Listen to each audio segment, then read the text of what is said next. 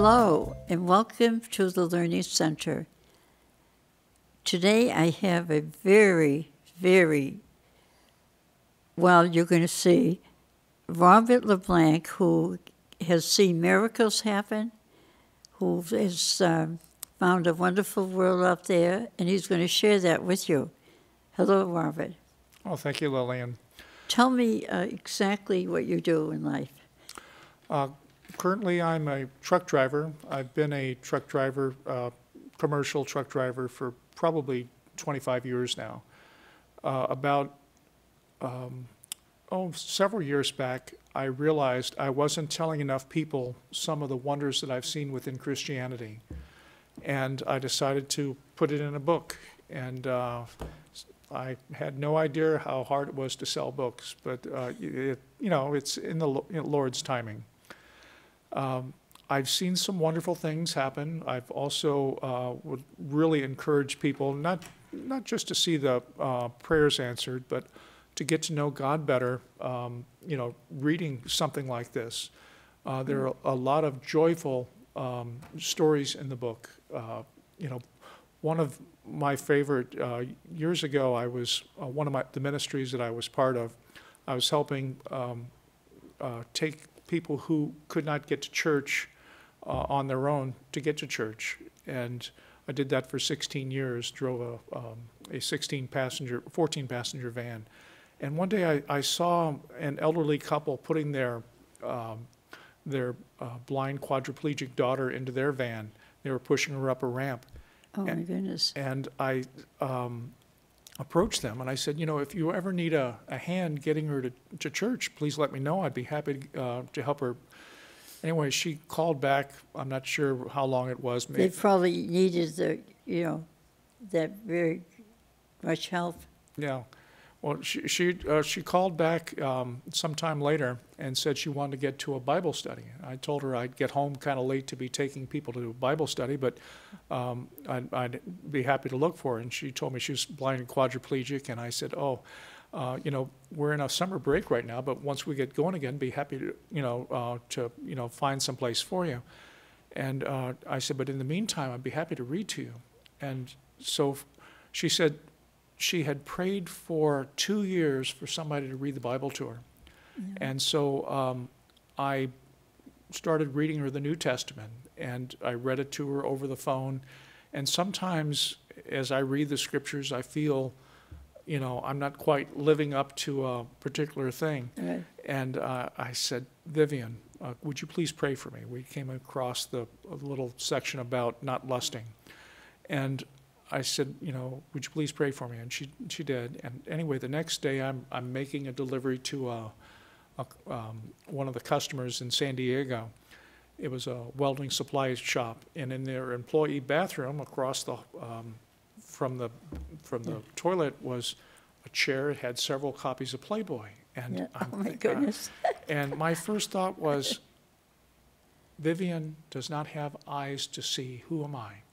And not that I haven't failed in that category since then, but I had the opportunity to, God was giving me the opportunity at that time to, if you want to grow in this area, here's, what you can do. Yeah. I've heard, people say, oh, don't pray for patience because, he'll give you opportunities to practice that patience.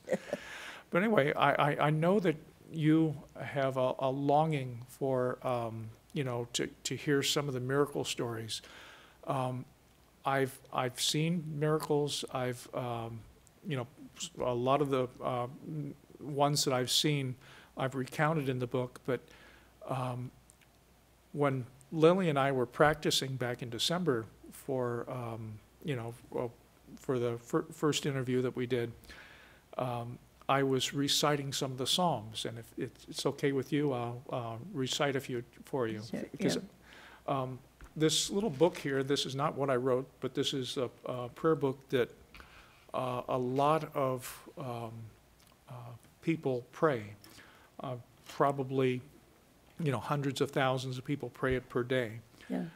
But it takes a lot of the Psalms and puts it into a daily format, and it really has touched me in the past, and I've sometimes as I recite some of the Psalms, people are touched real deep, and Wow. I can feel it inside.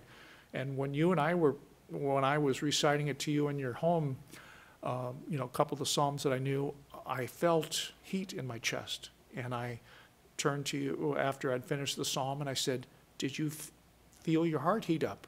And do you remember that? Yes. Yeah. And you said, well, yes, and I can see you clearly now. And, that was not a miracle that was that lasted into today.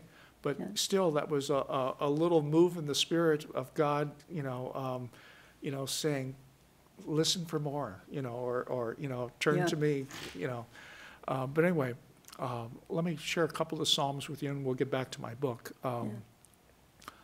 My soul, give praise to the Lord. I will praise the Lord all my days. Make music to God while I live. Put no trust in princes, in mortal men in whom there is no help. Take their breath, they return to clay, and their plans that day come to nothing.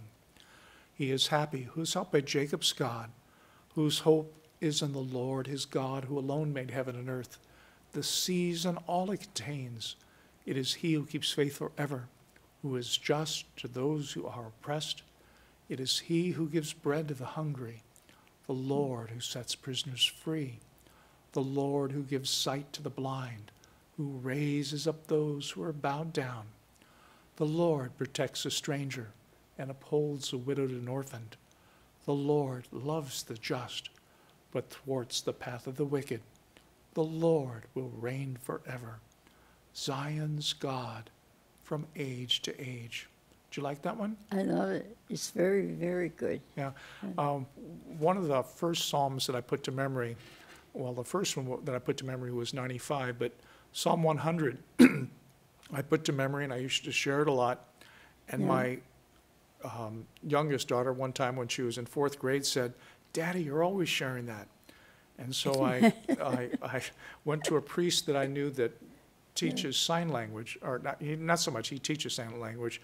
He would minister to the deaf community in San Diego. Oh, yeah. And I said, would you please teach it to me in sign language? And so for about 6 weeks. Is that hard to learn? For me, it is. I'm actually have a very poor memory. Yeah. I do have 9 chapters, but that's only because of so much time I've spent trying to to put it to memory. Yeah. But anyway, this one was pretty short, but it's cry out with joy to the Lord, all the earth. Serve the Lord with gladness. Come into his presence, singing with joy. Know that he, the Lord, is God. He made us. We belong to him. We are his people, the sheep of his flock. His gates go within, singing with joy. Enter his courts or temple with songs of praise. Give thanks to him and bless his name. Indeed, how good is the Lord, forever his merciful love. He is faithful throughout time. When I was learning that psalm, I was, taking little fragments of it per week and practicing it on strangers and stuff. And I get to Do they turn away? Well, no, most of them are pretty open to it. I mean, I try to share with people who have interest, Right. But anyway, when I was working on his gates to go within, singing with joy to enter his courts. Well, the week that I was learning that, I came across a homeless woman that used to stay around the church that I would go to. And I shared it with her, and she started to bust a gut laughing. And I said, well, what's going on?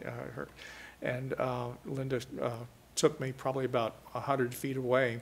There was a Our Lady of Guadalupe chapel, and it's got an image of Mary in it, that from a miracle that had happened hundreds of years ago. Yeah. And anyway, there's a wrought iron gate in front of it and a trash can. And she showed me, she pushed the trash can out of the way. Yeah. One of the gates had a broken piece, and so she'd squeeze under it in the wintertime just to sleep next to the candles to stay warm. Oh, yeah. And so when I said, to his gates to go within, to enter, well, she saw herself. And, so, she really had a good belly laugh over it. Yeah. But anyway,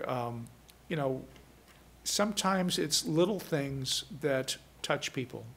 One time I was driving as a tractor trailer driver, and I usually eat in the late afternoon, and I saw this couple at the end of an alleyway. One of them is in a wheelchair, one of them is standing, and so I pulled over my truck and I walked back and I said, "Have you had anything to eat?" Because the guy, his hands were black like the microphone stand from grime, from being homeless and in a wheelchair.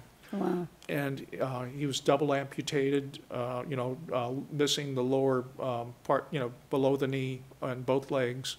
Oh. Anyway, I said, "Have you had anything awful. Have you had anything to eat?" And he said, "No." And so the woman that was with him was just a friend, and she went off to the nearby convenience store to get something. Yeah. And when she walked away, I said, "How did you get in the wheelchair?" Right. And he said, "Well, the double amputation and from complications from diabetes." He said, "I have a partial working lung from working the coal mines." And he continued to share awful things. Yeah, and I tuned out after about the second or third one, and I started to silently pray. I wasn't stretching out my hands. I was just, just silently praying. Right. And the woman came back up, had, returned from the convenience store, and he burst into tears. Right. And she apologizes for him, said, "Oh, you have to forgive, such and such. He's having a bad day." And she corrects her, or he corrects her and said, "I'm not having a bad day. I'm filled with joy." And he reached out, with his blackened hands, and he grabs hold of my hands and starts to kiss them. Wow. And I'm feeling some of the emotions that he's going through. And, to me, it was just a wonderful moment in time, and, I was kind of disappointed with the Lord because, I was hoping for, a physical healing for him, but, God had other plans. Yeah. You've met people who go through life and every day is a drudgery and I'm pretty sure he's had a lot of those days, but to be filled with joy in that situation, that's a remarkable moment. But, that's very true. But how do you respond to, you pick up a paper today and there's a mother killing her little baby, or a father murdering his whole family, and on and on. There's so much, and all the people that are shot, Right. Yeah. What is going on? It's never been like this. Is remember, the devil in charge now? Well, years ago when I went to, I only went to 3 months of parochial school, but in my public school, we could sing, songs that were Christian. We could, every day we started with the Pledge of Allegiance and the Lord's Prayer. And, that was an expression, that brought the school together. We've expelled God from school, and unfortunately, we're kind of reaping the some of the awful things about it.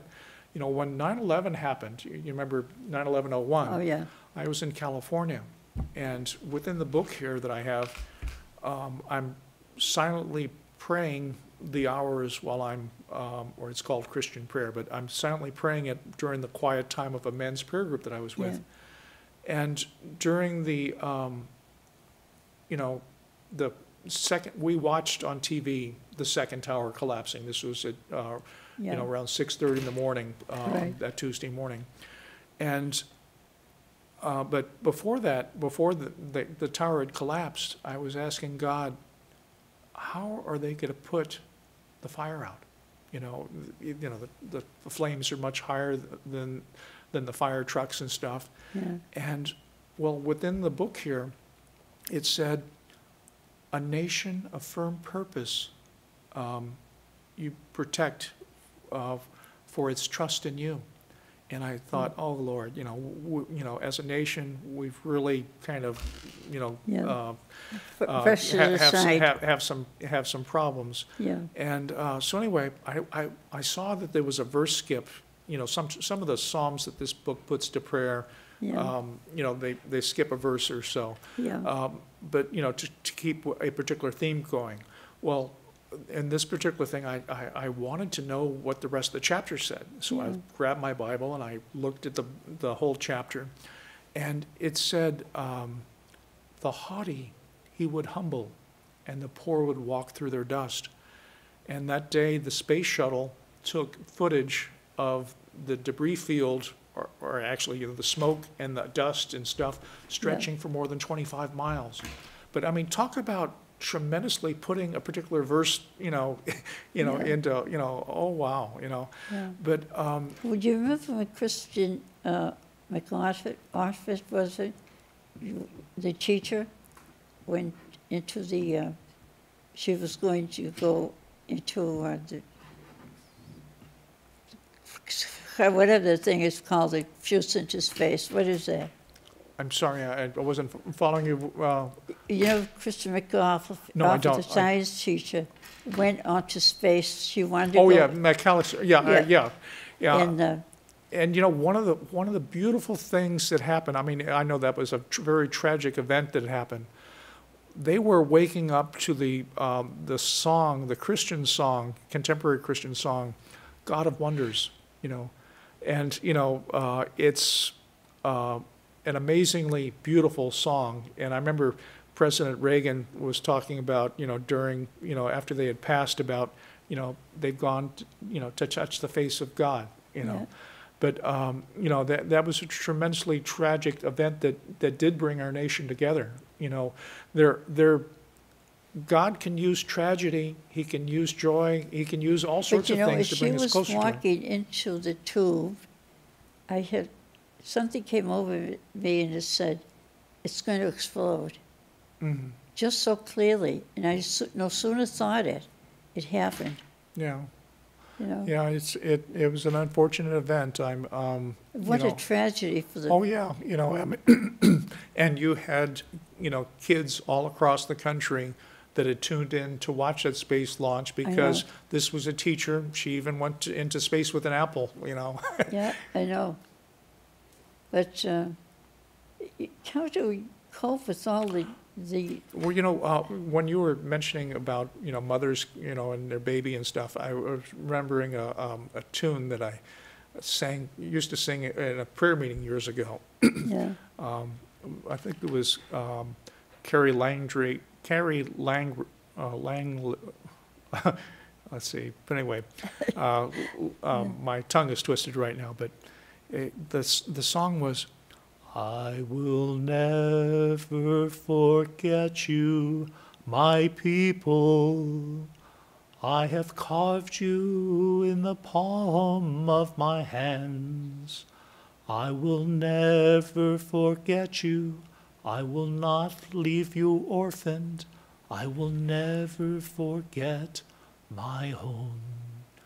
Does a mother forget her baby? Or a woman, the child within her womb? Yet even if these forget, I will never forget my home. I know that song probably touches you since you lost a child many, many years ago. Yeah. Well, actually, I even lost Michael, my baby, the last child. And I kept saying to my obstetrician, I think I'm carrying 2 babies. And I had put on quite a bit of weight. Oh, people that put on weight always say that. I said, no, I know when I can feel different positions at the same time. And sure enough, as I was in labor. The anesthesiologist came and, ruptured stomach, and he said, "Oh my God, she's carrying a baby," and then it was silence. Yeah. Nobody talked. Everybody was looking. It was like, and I thought, okay, what is it? And all of a sudden, they went on to, let's deliver the next baby. Wow. And I Yeah. never knew, but I had a feeling. I said, I have been saying right along, I have 2 babies there. And I was sorry that I didn't ask, because I was so upset. What sex was it, Right. and all that. So I don't know, but There was a movie that I loved within the last year. It was called Heaven is for Real. yeah, And the little boy, he did not die on the operating table, but he had an experience. And he said he had met his sister.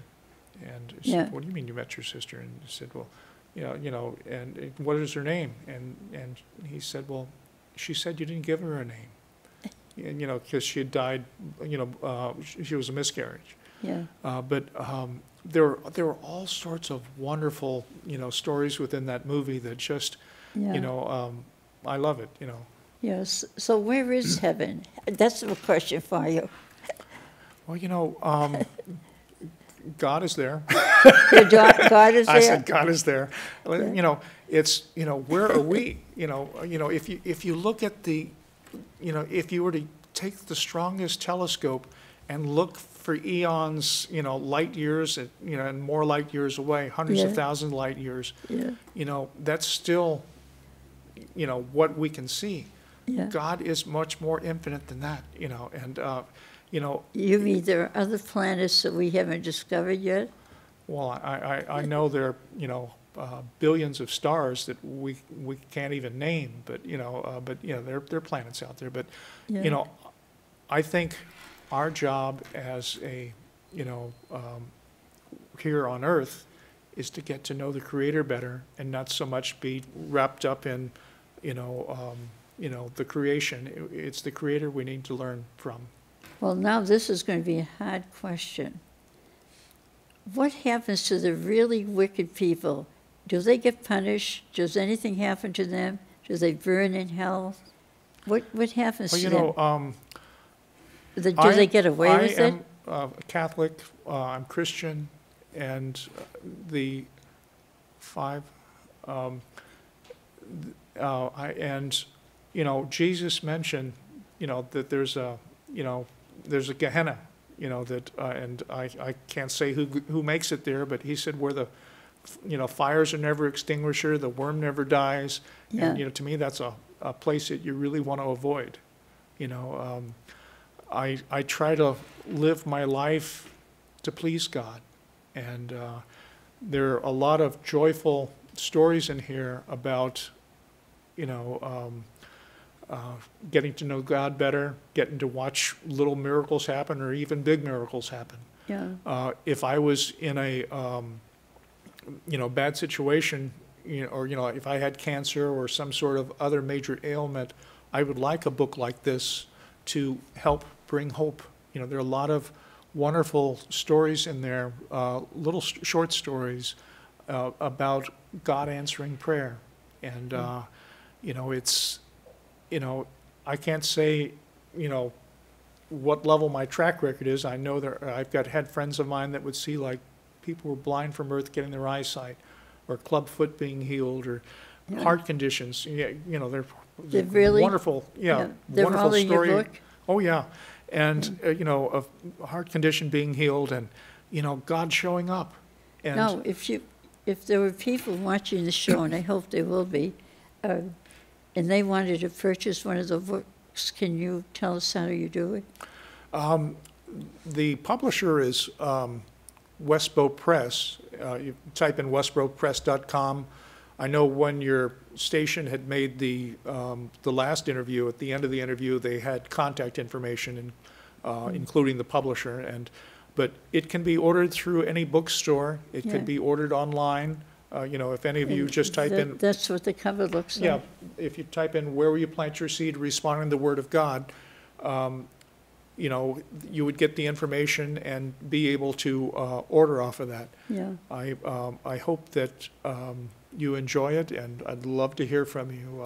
I've had a lot of fascinating stories, and, you know, I like watching God show up. I like watching God, you know, I love watching people grow toward Him. And you do all you can to contribute for that. I try, yeah. So how do people reach you if they want to? My email address is stfrans@msn.com, Right? and love to hear from you.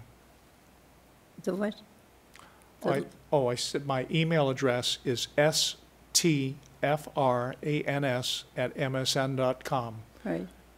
And Can anybody meet you personally if they wanted to? they want to email me, we can set up something. Yeah. Also, my cell number is 508-404-7675.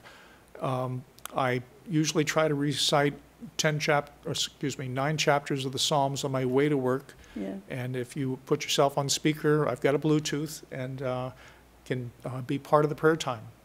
Wow, that's very good. And so I hope you come back again. Oh, I'd love to come back, Lillian. Yeah. It's been a treat.